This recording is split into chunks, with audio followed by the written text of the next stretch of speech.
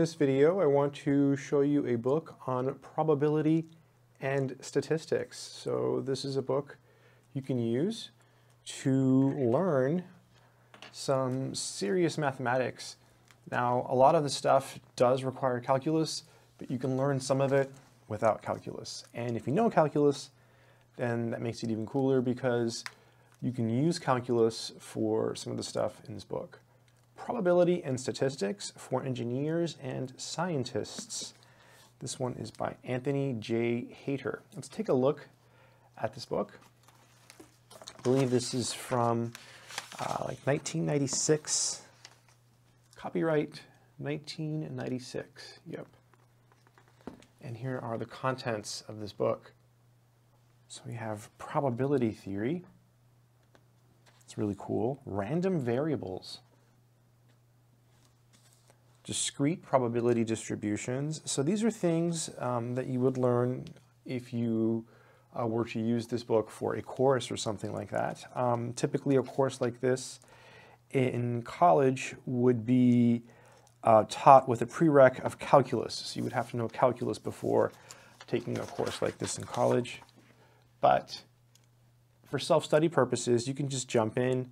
There are things that, again, you won't understand, but there are also things you will understand. Oh, this is cool. Inferences on a population mean, confidence intervals, and hypothesis testing. That's really cool. We should take a look at that just to see what that's about. Discrete data analysis, the analysis of variance, simple linear regression and correlation. A lot of good mathematics here. Multiple linear regression and nonlinear regression. So all very, very good things. I have seen most of these things, not all of them. Multi-factor experimental design and analysis, non-parametric statistical analysis, there we go. Quality control methods, reliability analysis, and life testing. And then we have some tables and answers to the odd-numbered problems in the back of the book, which is super, super helpful if you're doing any type of self-study with this book. But really, really good topics, really excited about these. Let's go to inferences on a population mean. Okay, that's in chapter 8, page 369. Let's take a look at that. Inferences on a population mean, page 369. So that is really useful if you take statistics in college or in high school. This is something you'll learn. However, in this book, you're going to do it from a more rigorous perspective. So certainly a much more rigorous approach. Yeah, and looks like they do a two-sided t-interval. And there is the formula, so you can see the formula. A confidence interval, let's read this. A confidence interval with confidence level 1 minus alpha for a population mean mu based upon a sample of n continuous data observations with the sample mean x bar and a sample standard deviation s is, and then here we go, so mu is in this interval. This is known as a two-sided t-interval or variance unknown confidence. So it's, you have a confidence level there. So if alpha is 5%, it would be a 95% confidence interval. Or like, so alpha, if alpha was 0.05, let's say. Right, so pretty cool. And here they give you the length of the confidence interval. Cool. Yeah, this is really cool stuff. You can use this, in the real world, right? In the real world, you can use statistics, which is kind of cool. It's one of the nice things about stats. I mean, you can apply it to things. Effect of confidence level on confidence interval length. Let's take a look at this. See what this says. The length of a confidence interval depends upon the confidence level 1 minus alpha through the critical point. As the confidence level increases, the length of the confidence interval also increases. Yeah. Interesting. Good stuff. You get some examples here. So they show you how to do it by hand, which is pretty cool. And then you have exercises. And there's tables you use. You use a table to do this. You're going to get some of the values for your confidence interval from a table, which is in this book. And so that's how you can do the exercises. It's really not hard. It's fairly computational, actually. And the fact that you can check your answers for the odd numbered problems. What's this? Oh, wow, look at this. It comes with a floppy drive. Wow.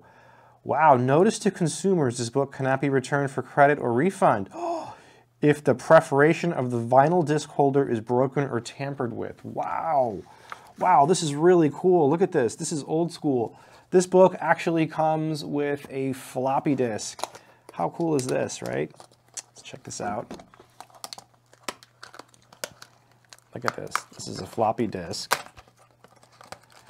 All right, this is it. I'm not gonna be able to get my money back. Really old school. Copyright 1996. Old school, right? This is like a piece of history. I know it's just a simply floppy disk, and you know, it was a thing that was common back in the past, but no one uses these anymore. So it's kind of fun to see it in a book. Here, let's just put that back in there. Yep, pretty cool, right? Pretty cool. So you can use this to learn a lot of statistics. It also has other things. You know, it has some probability.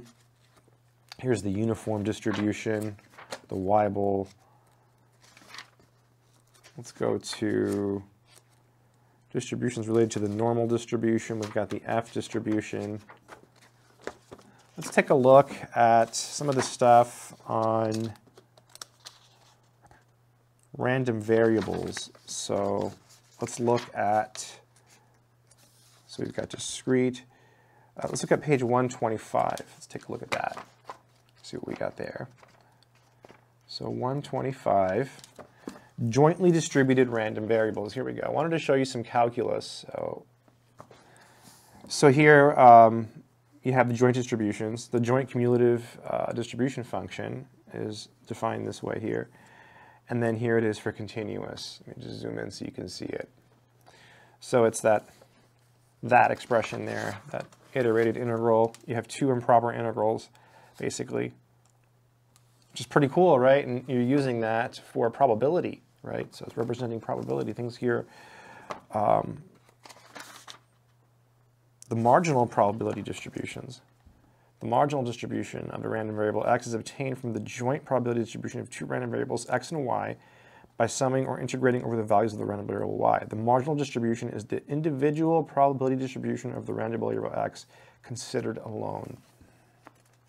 Yeah, and they have examples here and stuff. So, and again, you have exercises, and then you have answers in the back to the exercises. Let's just double check. So you see you do have answers. Now they don't have a ton of exercises in each subsection. There's not that many, so you don't get tons of problems, but you do get a lot of topics in this book, so you can learn quite a bit of mathematics. I think if you don't have a book on mathematical statistics, you should have one, and I think this is a pretty good choice. I will try to remember to leave a link in the description to this book if I can find it, in case you want to check it out. So it's a solid book on mathematical statistics. It's got you know, everything you need for that. I personally took multiple courses, actually, a lot on statistical theory. I took a course, two semesters of a course with a book like this, and then I actually took some more courses on stats. In any case, yeah, this is a solid one. It's a solid book. Biggest con probably is lack of exercises, but there are some, right? You get 8 exercises here, for example, right? And then you can check your answers in the back of the book, just some of those. So it's not perfect, but it's pretty good. It's got examples, and you can use it to learn. So yeah, just wanted to make you aware of it. By the way, if you want to learn math, before I forget, I actually do have courses. They're on my website, mathsorcerer.com. They're actually on the Udemy platform, but if you get them, please use the links from my website. 2 reasons. 1, it helps me. 2, I've lowered the price on all the courses to the bare minimum, so I'm pretty sure when you use my links, pretty sure you'll get a low price. So mathsorcerer.com, check it out. Yeah, and we got courses on calculus, algebra. I do have a stats course there, but the course uses software, which is not free. So, I mean, you can buy the course and still learn a lot, but when the software stuff comes up, you have to own the software to follow the course. So it's kind of a little bit annoying, but I think it's pretty cheap. So in any case, I do have a stats course. And I have a lot of calculus courses. Those are better. Differential equations, advanced calculus, abstract algebra, etc. Yeah, awesome. If you found any value in this content, feel free to hit subscribe if you want to. If not, that's okay too. Biggest takeaway you should take away from this video is that this is a really cool subject that you can learn, probability and statistics, using a book like this or other books. And it's tough. It's considered very difficult, just so you know. It's not considered easy. So yeah, probability and statistics for engineers and scientists. Good luck.